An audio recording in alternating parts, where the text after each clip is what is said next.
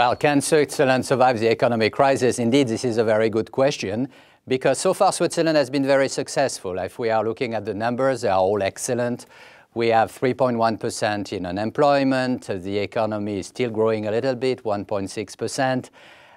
Very good number also on the balance of current account, plus 12% as a percentage of the GDP. This is one of the best one of the world, and no inflation.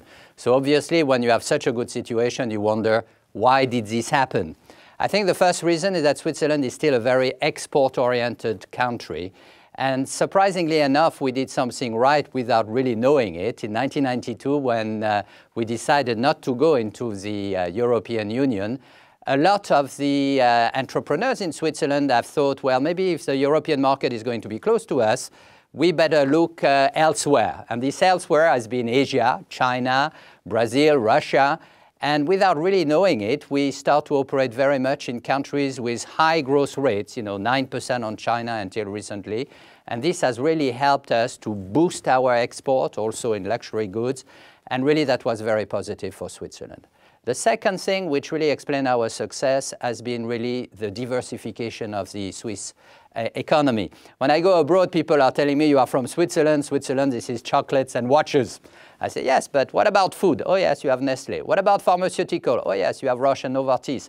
What about engineering? Oh, yes, you have ABB, etc., etc. Actually, suddenly they discover that this is a very diversified economy, and we do practically everything. The third thing is that Switzerland is still making something. I think there is a big debate now with the elections a bit everywhere in Europe, in the US, about reindustrialization, about the power of made in somewhere.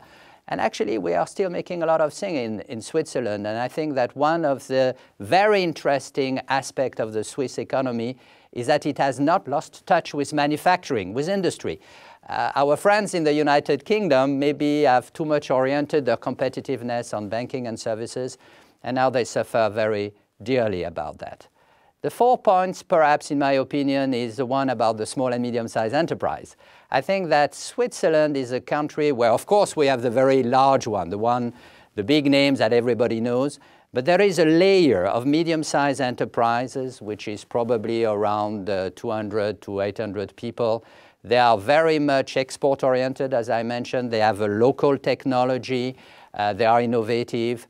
And I think that these industries, these enterprises have really contributed to the success of the Swiss economy, as they have done actually with Germany. I mean, we look at Germany, the so-called Mittelstand, those enterprises in the middle, which are very powerful. Very often, and sometimes we forget about it, they are family-owned, and also 80% of them are in the countryside.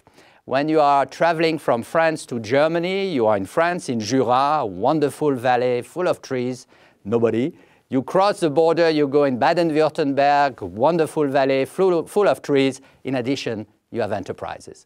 And I think that the power of the small and medium-sized enterprise is something extremely critical and very centered to the competitiveness of Switzerland, Germany, but also Sweden. And perhaps the very last point, which is also important and very much in the debate today, is that Switzerland has succeeded to maintain some kind of fiscal discipline, to maintain also a balanced budget. Now everybody is speaking about the fiscal pact in Europe, about the necessity of austerity measures. Sometimes I like to tell our foreign friends, we have been living in austerity measures since the past 10 years, because 10 years ago we introduced some rules in the government, in the parliament, just to make sure that we were not overshooting on the budget and that we could keep our debt at an acceptable level. Today, it is 38% of the GDP, which is definitely a very good number if we compare with the 100% of the United States of America or the 86% of France.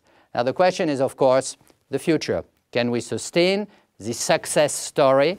I think that the first question mark is obviously, can you be successful alone? I mean, we are very much depending about the neighboring countries, France, Germany, and the rest. And if Europe is in a small recession, as we think it is now, it could be a bit more difficult. And the second real question mark is the mindset. Complacency and arrogance have been a very big problem in Switzerland. Sometimes we believe that we are so good that nothing can happen to us. I think we paid a dear price on this complacency and arrogance in the 90s. We still pay a dear price of it in the banking sector. I think this is probably what we have to be very careful about. Let's remain modest, let's do our work, and then I think the success of Switzerland can be sustainable.